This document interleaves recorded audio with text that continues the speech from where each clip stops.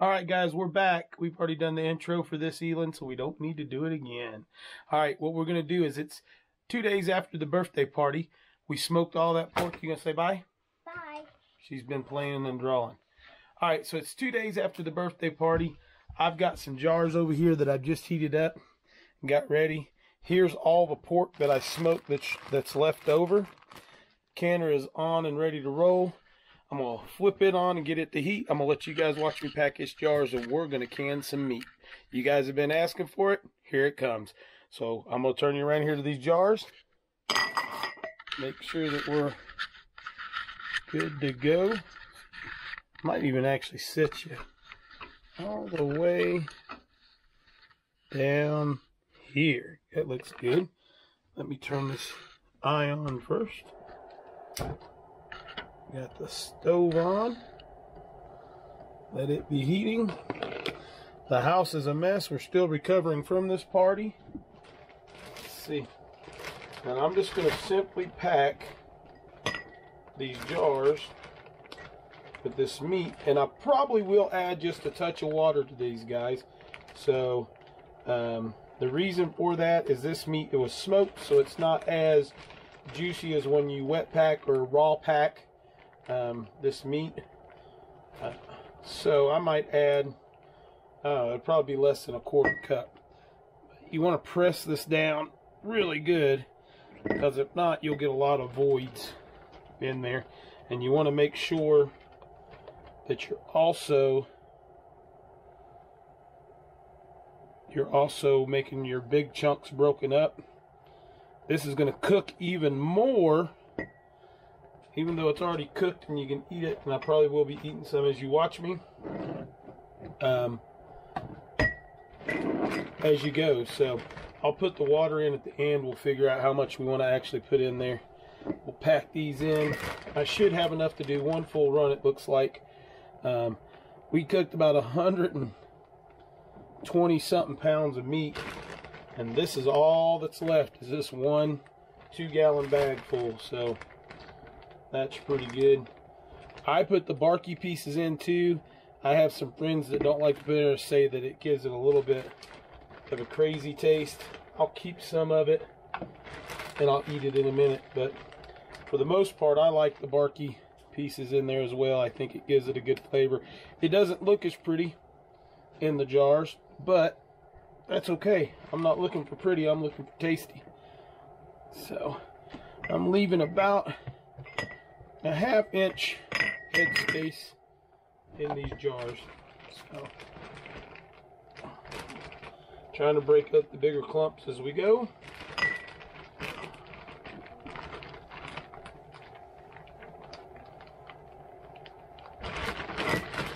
This is all going to be linked in with the smoking process and how we smoked it and the progress as we went to pulling the meat afterward. That was a long day, guys. I started at 4 in the morning and did not get in bed that night until way after midnight.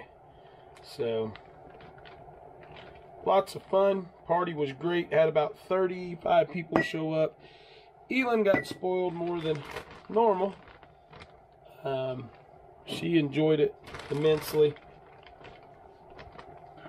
So that's always a good thing. I may not have enough to get a full run, so we may have to do some wet jars in here. That one a little bit more. Okay. You gotta make sure you wipe your rims on these really good, because you are using pork, so it's very greasy. So if you don't take I'm gonna use actually a paper towel when I do this to wipe it, because it tends to pull that off a little bit more than a wash rag or a dish towel. And I know you're just listening to me talk right now, but that's part of it.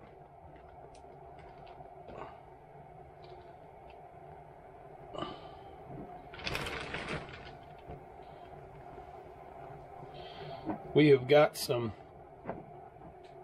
bacon that we need to make too off of this pig that I have got to get cured and smoked. I did wash my hands before we got started. So, pretty big chunk still. And this will be great for soups, sandwiches, just doing the barbecue. This doesn't have any barbecue sauce in it. All it has is the meat and what the seasonings were that went on to that. So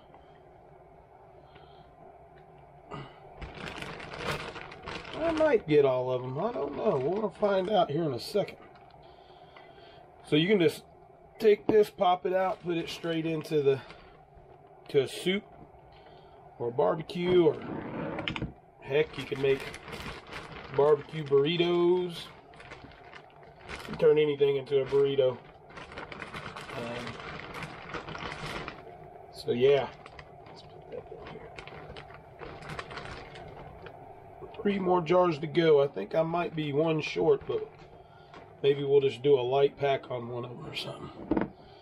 See how it comes out.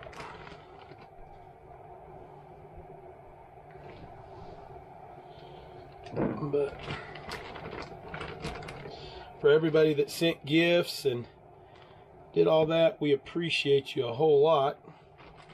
It was really nice to feel that love.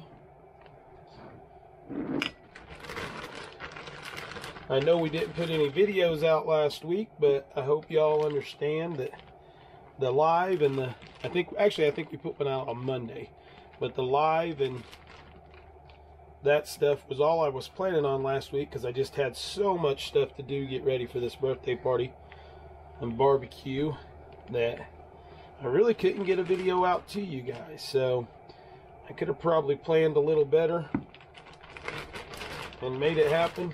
Ooh, looks like I'm going to be at 7, guys. But that's okay.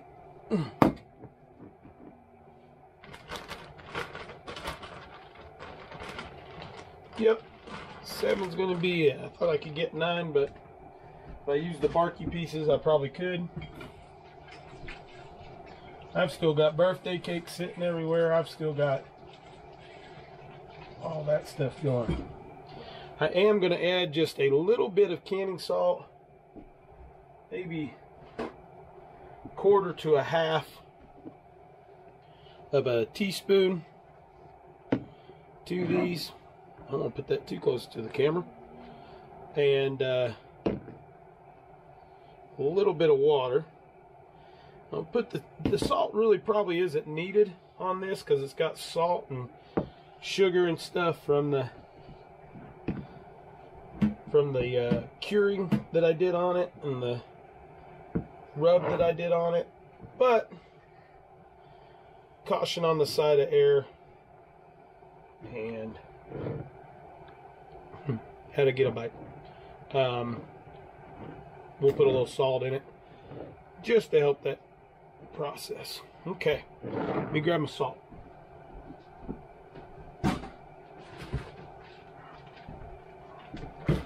Just using canning salt, regular Morton's canning salt. I think I'm gonna go with a 1/4 teaspoon in each one of these, since they already have what they have in them.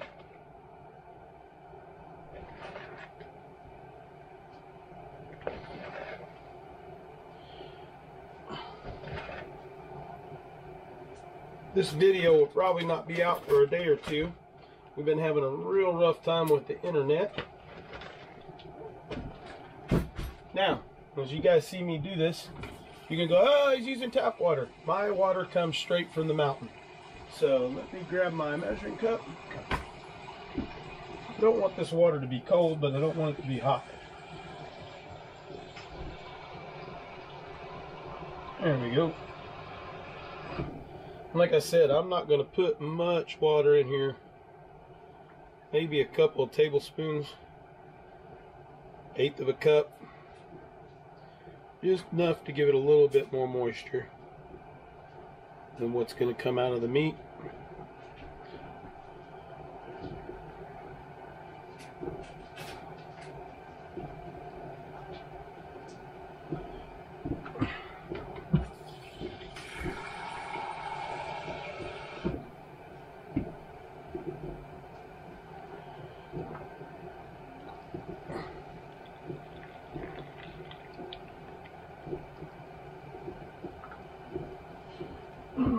touch more.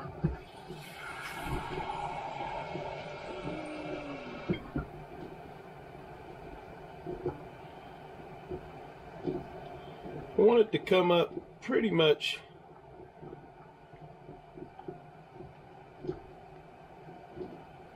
to the top, and all it's going to do is make a beautiful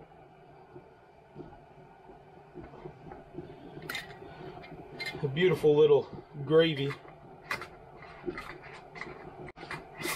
Put the rings on, tighten them, stick them in the canner.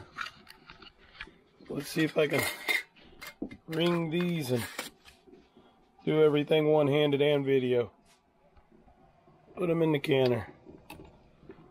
Water's boiling on that canner.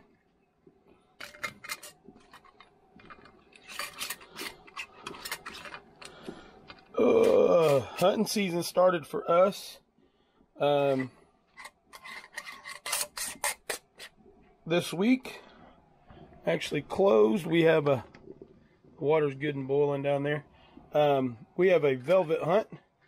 We did not get to participate in because we were too busy getting the house cleaned up. Everything was pretty dry, or pretty wet. It would have been a great time to have been in the woods hunting, but it didn't do it.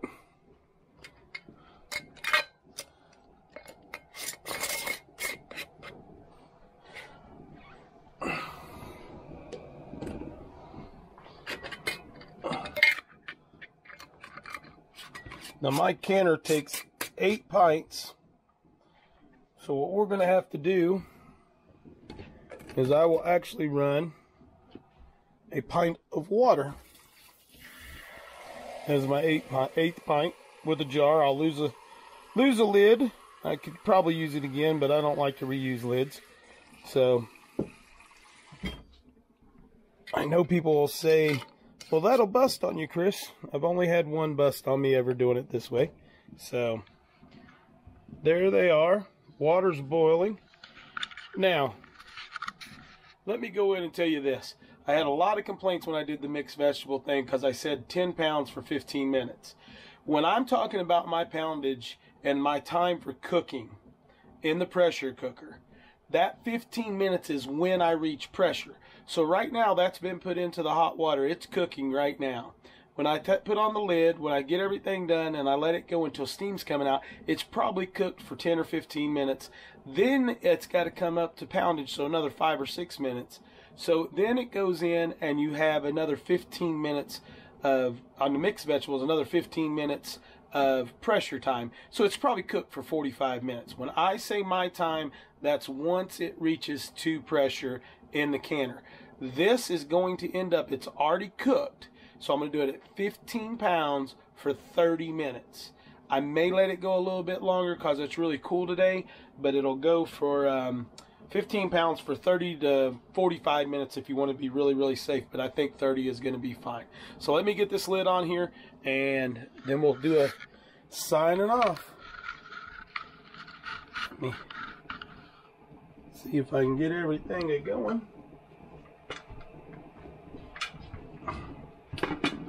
My canner, like I've told you guys before, is a Presto. It's an older Presto canner, and for some reason we like to fight a lot. Okay, with getting onto the pots. Come on, there you go. Well, maybe not.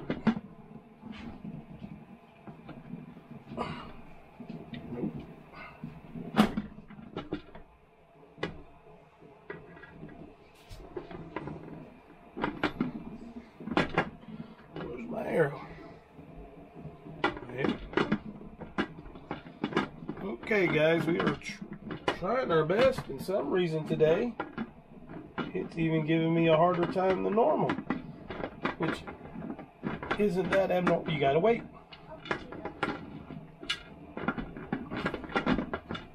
Well, why in the world am I having a hard time? Or at least this hard of a time.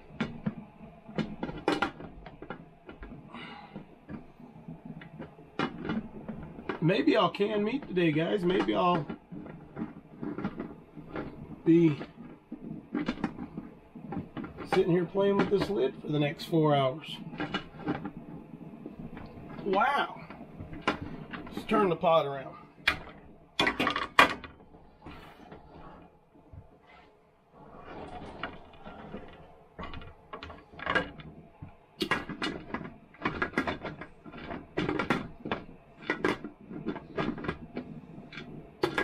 Holy smokes. There. Success. That was like a monkey trying to wrestle a football, boys and girls. That is crazy. I've never had that much trouble ever putting that lid on. So anyway, we got bags of birthday present wrapping paper and everything. So here you go. Mine has got a gauge on it. I will wait till it gets to about 10 pounds. I'll reduce the heat just a little. It'll build slowly. And we're going to run this one on 15. I'll wait until there's smoke coming out. Or it's not smoke, but steam coming out. Then I'll place on my weight. And this canner, you actually don't get a real jiggle on it because you got the pressure gauge and you can pretty well time that, let it seal up. All right, guys. With that being said, we'll be back, show you the end product, and then we'll sign off for you for the last time on the first Canning Meat with Chris. All right, guys, bye. All right, guys, this is going to end it up. We're starting to pull out these jars of pork. They look amazing. I'm trying to get a hold of one here to show y'all. Look in there. Ooh, look at that beautifulness. Oh, yeah. Cold summer or cold winter day after a good long hunt. And that will be some fine eating. Look at that. Oh, yeah. So what we're going to do is set them in here on the towel. And then we'll cover them up.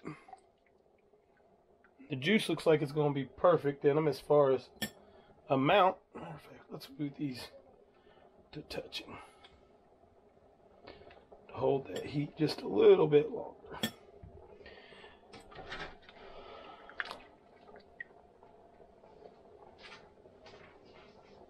Had a lot of questions the last time I did the mixed vegetable canning of why I was covering them with a towel. Well, the reason for that is it gives them a slower cool down and allows you a better success rate on your lid sealing.